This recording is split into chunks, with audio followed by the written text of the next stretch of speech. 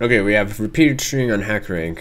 I normally like HackerRank, but their descriptions are so goddamn long. They're such a bitch to get through. But anyways, so this one's long. I feel like they could just like do it in one sentence, but no. So we're given a string S of lowercase letters that's repeated infinitely many times. Then we're given an integer n. Find and print the number of letter A's in the first n letters of Lila's string.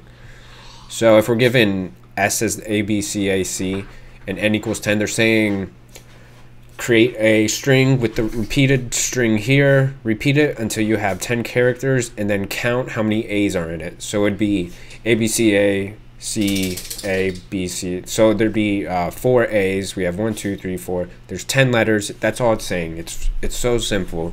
I don't know why they have to, like, LeetCode's much better at that. Anyways, let's go to the whiteboard and figure out how we're going to do this. So if we're given ABA and then 10, well, we know that, so n equals 10, our S is ABA, so s dot length is 3. So if we do 10 divided by 3, so let's get total. So I'm just going to write total equals 10 divided by 3. And that's going to give us 3 because it's not a float. So if we do, we find, so let me think how I'm going to try and explain this. So we have total. That's basically saying how many full strings we can have. So we can have 3 times 3 full strings because there's 3 letters, we get 9. And then we have 1 letter left over. So if we do REM for remainder equals 10 modulus 3 equals 1. So this is technically multiplied by 3 to get us 9. And then we have 1. So if we add 9 and 1, we get 10. So that's now I'm going to show you guys how we're going to calculate it. Basically, we're going to find out how many letters or A's are in here. So we have 2, and then we're going to multiply it by 3 because we have 3 total strings that we can account for. So that gives us 6. And then we just take the remainder and figure it out if that's A. And it is, so we add 1 and we get 7, which is our answer right here. So now we just need to convert it to code. Hopefully the explanation was good for you guys. So we want to, first we want to recognize that this is a long. So so let's calculate the total strings. Total, I'm just going to call it total full strings, equals n divided by s dot length, and long remainder equals n modulus s dot length. Okay, so let's convert the string into a car array.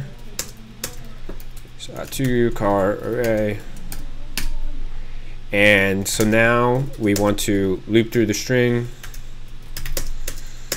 I equals 0. Oh, and we need a count. So count equals 0. That's where we're going to count how many A's we have. So for I equals 0, we're just going to loop through the string.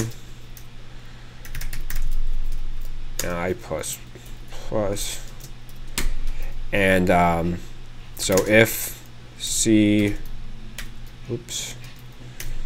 of I equals A, then count plus plus. Otherwise, we don't need to do anything. So then we just multiply count times total full strings to get. So that's the 3 times 2 part, where we found that there's 2 A's in the string, and we can create 3 full strings with the given n. So we multiply it by 2 times 3 gives us 6. So that's what this line's doing. And now we just want to do it for the remainder. So let's loop through it one more time, but this time we're going to do I less than remainder, I plus plus, and same thing. So a C of I equals A, then count plus plus, and return count. And that's it. So this should work. Yep, sweet. So we just have O of n runtime, so constant runtime, or linear runtime, I'm sorry. And we needed a new array, car array, so constant runtime as well, linear runtime, sorry. Keep doing that. I hope this video helped you guys. If you guys have any questions, leave them in the comments below. I'd love to answer your questions. And smash that like button if you like this video. And that's all I got for you guys. I'll see you in the next video. Yeah.